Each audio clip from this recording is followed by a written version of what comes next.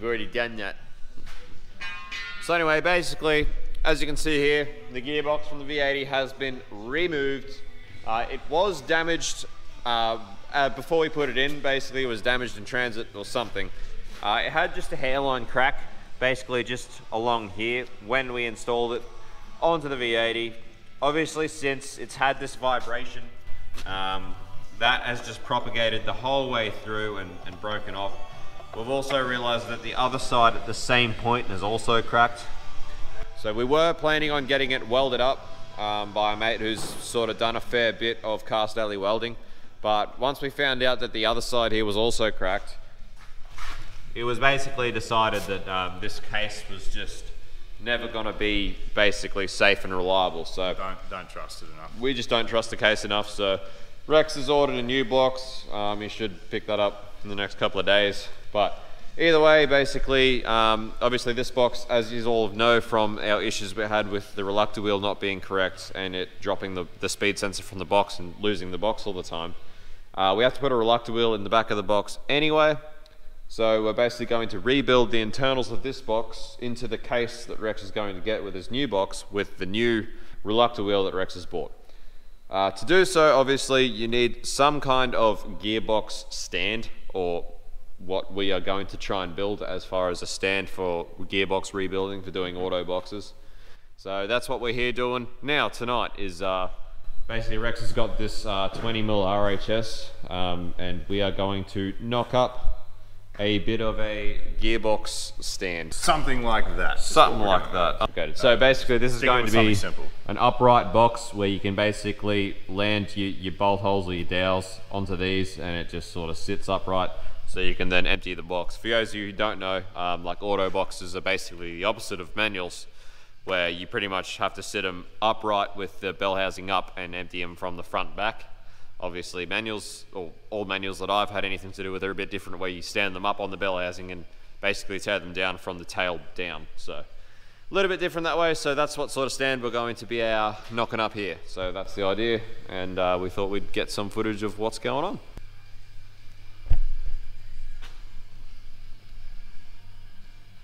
When does that ever happen? Look at that shit. Oh, it's perfect. Boom.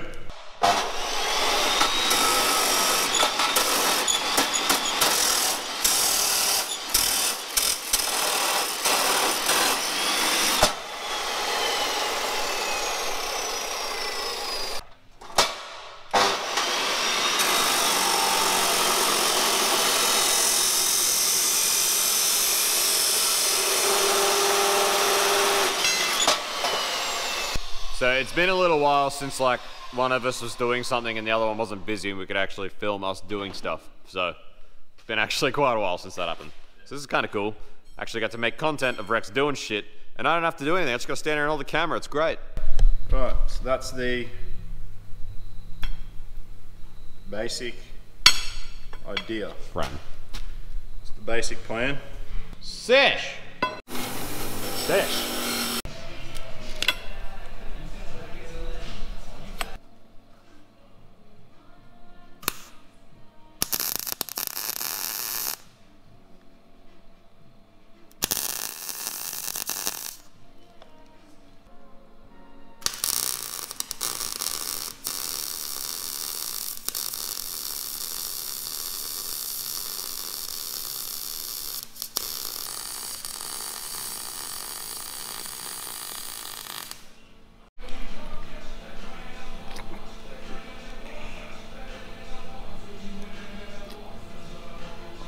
It's thirsty work.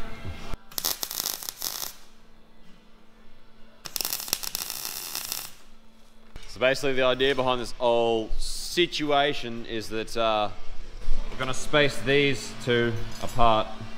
Well, Rex has basically decided to weld a steel bolt on the inside of each of these uprights, and those two steel bolts are going to be perfectly in line with the two dowels for the Chev pattern, which means this is going to be good for like 4L80s, 4L60s, turbo 350s, turbo 400s. Yeah. Power glides, all the Power above. glides, basically. As long as it's Chev pattern. Anything that's Chev pattern, this stand's going to be good for, which is going to be really handy for us, obviously. So basically, yeah, the idea is that to have 2 steel bolts on the insides, which are going to fit directly through the 2 dowels, which is basically all Chev patterns have the same 2 dowels.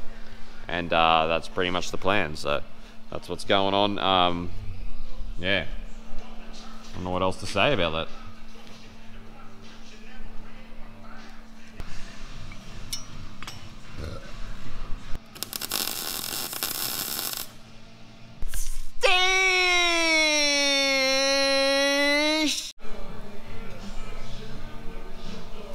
Oh, hey there. How you doing? So this is what we've done so far. We've got them vertical, everything's looking pretty good. We actually decided, rather than put a single brace across the middle, we actually put 2 like that and separated them. Because the idea there is that when we put your box on and you start stripping it, with the 2 braces there you could easily sit a tray, just to catch any extra oil, anything that comes out of your box as you're stripping it.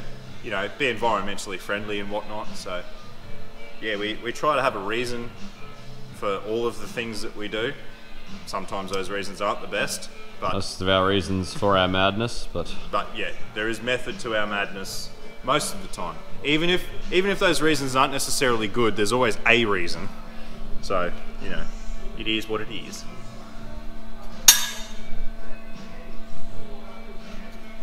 Oops.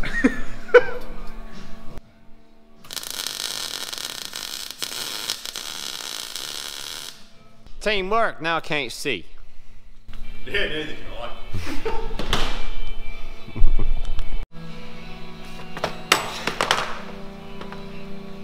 Well, that didn't work. I've got some special contact lenses. And they are actually specially made for me that are welding resistant UV reflective contact lenses, so I don't actually need a welding mask. Mate, how much you pay for those motherfuckers, you know? You must have paid through the arse for them, mate. Mate, I fucking paid a pretty penny, I'll tell you that much. Oh yeah, nah, fucking oath, cunt. Oath with fucking a bunch of Fs, mate.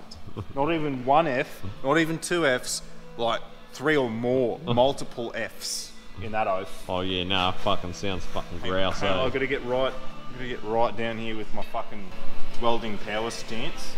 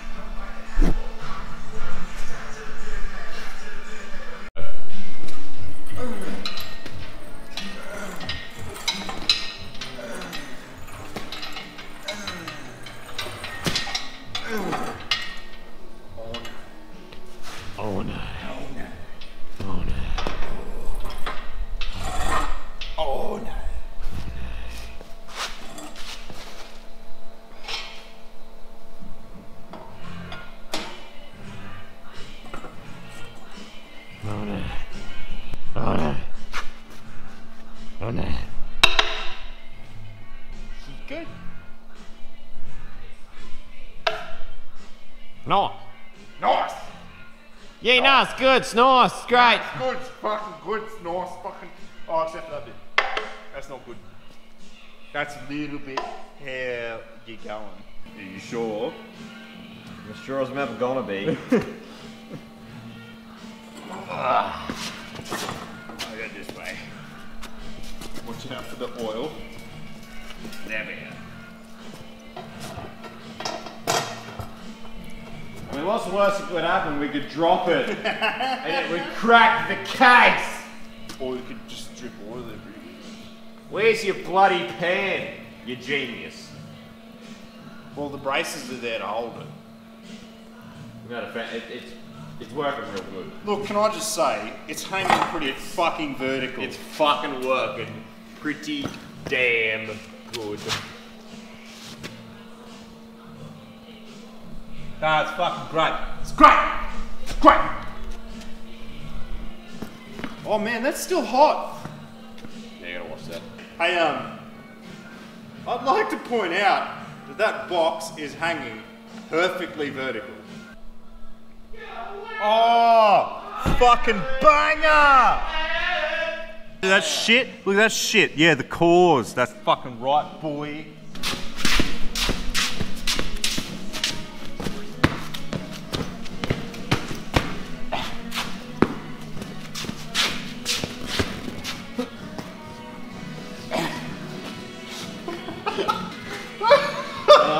I'm so excited to watch that shit. Like we're a pair of window lickers.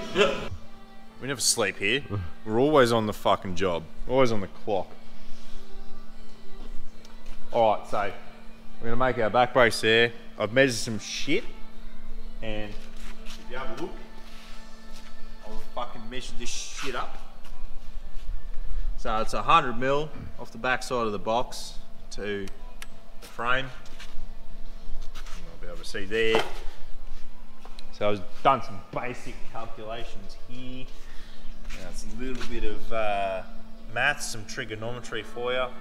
So we want to have a 45-degree angle there, just because that's what I picked, and 100mm. And if you work out your maths there, it's sine 45 is 100 over y, etc., etc., etc. Which means that our angles at 45, they need to be 155.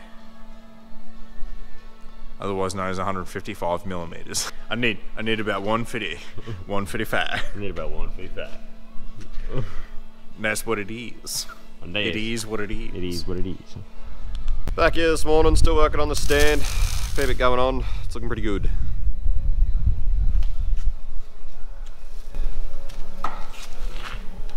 Looking good. Looks good. So just a little bit of support on the feet. Give it a bit more stability, some strength. It's all coming together pretty dang well though. And pretty much the finished product. Throw a lick of paint on it and mint one Chev pattern gearbox stand. Jeez. Solid. I don't know if this will be the end of a video, whether it will roll into 4L80 doing of things for the cruiser. So if this is the end of the video, cheers for watching guys. Stay tuned for the next episode of, I don't even know what this is an episode of, it's just a video. But stay tuned for us fixing up the V80.